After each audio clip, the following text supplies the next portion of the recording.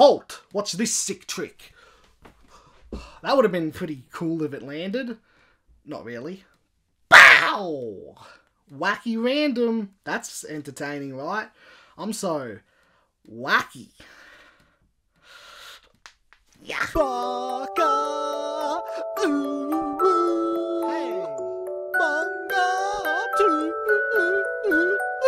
Tuesday. Hey there! Welcome back to Manga Tuesday, episode 148.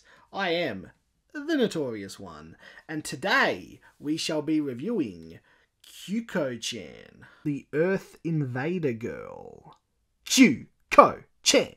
It is created by the same person that created Furi-san. It's only 2 volumes long, it's a short series, and it fucking sucks. It's genuinely shit.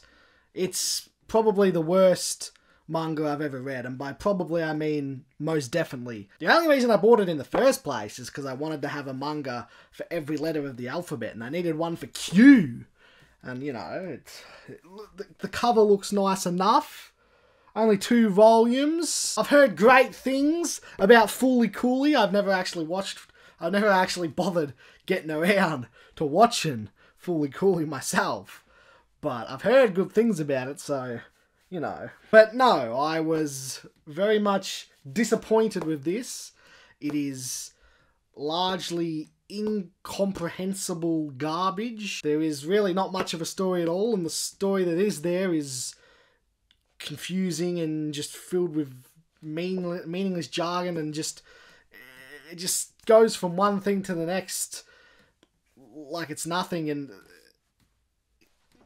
you know, sort of like this review, you know, the artwork would be considered endearing if the series was good. It'd be like, it's its own unique little art style there, but in reality, the art is pretty terrible. It makes the nonsensical story even harder to follow at times, and it's just not very good. I might be being a little harsh on the artwork. There are at times, it's very basic, and it does have, it's very stylized.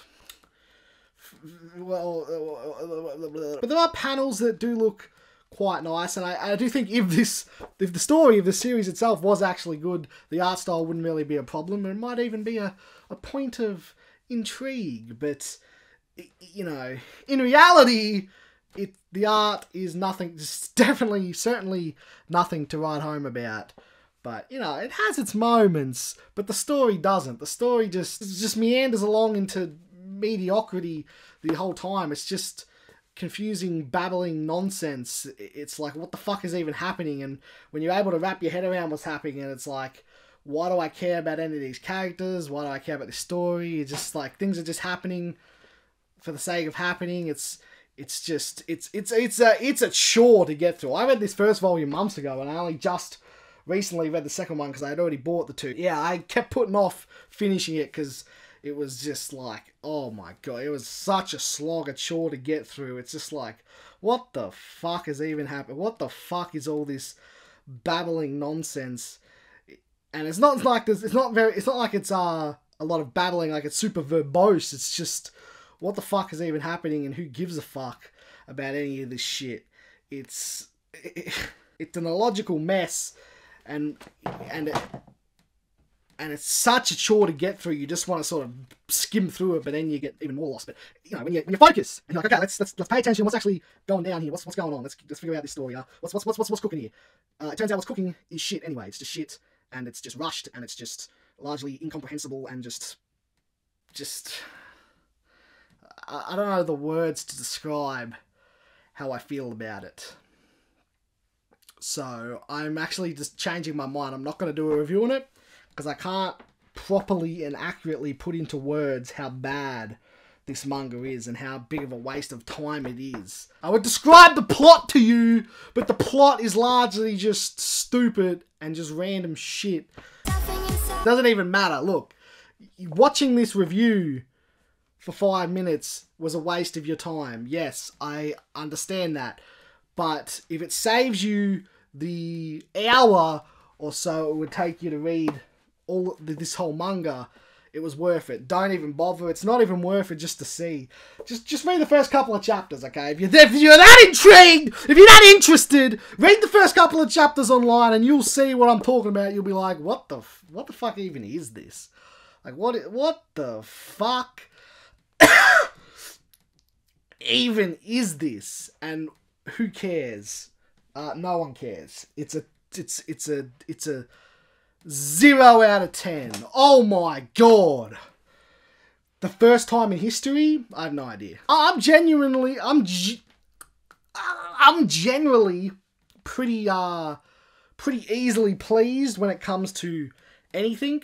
But there's lots of mangas that I like that aren't mediocre, and there's not many that I hate. And even most of the manga that I do hate, I see some positives in them, and I've never been too harsh on them. You know, if there's one thing that you know from watching Manga Tuesday, it's that I'm never negative. I love One Piece. I love Naruto. I love all mangas equally. Just, I love some mangas more equally than others, like Fairy Tail is obviously a step above all of them.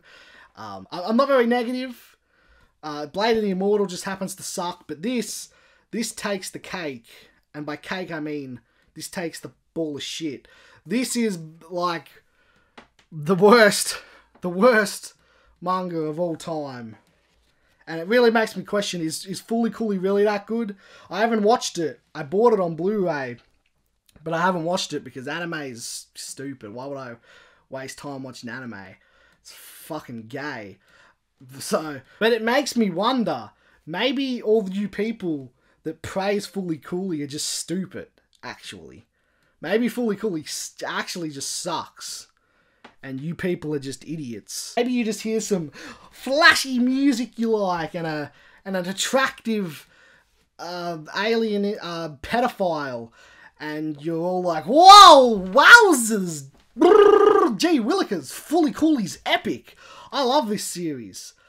But actually, you're all fucking morons.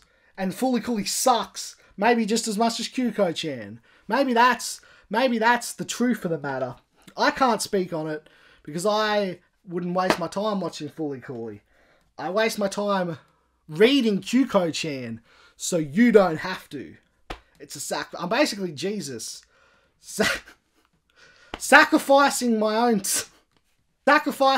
time to save you. I'm a savior of men and women and incels. I am a martyr or something.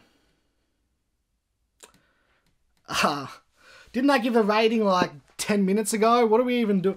Why is this episode still persisting? You may ask yourself. Because I like...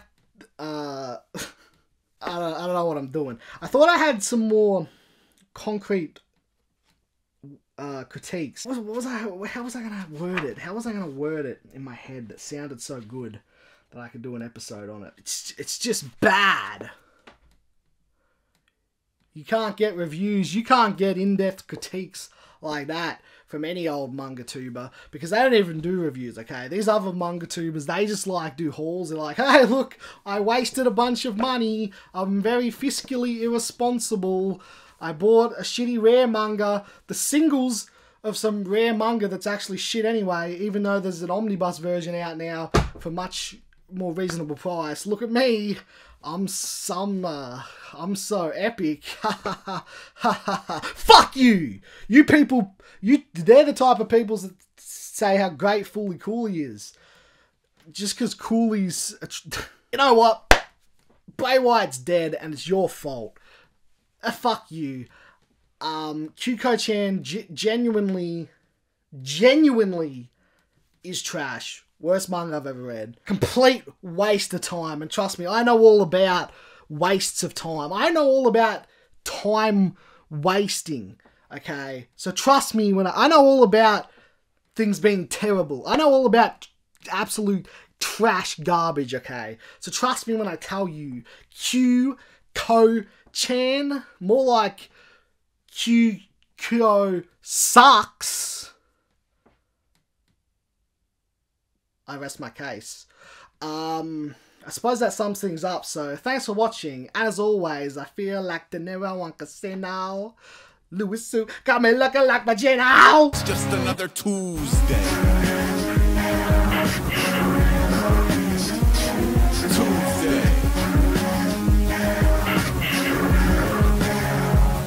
Tuesday. And if you were in for a spell where it falls into an order, you can help that. Well, yeah. No. Worst episode ever.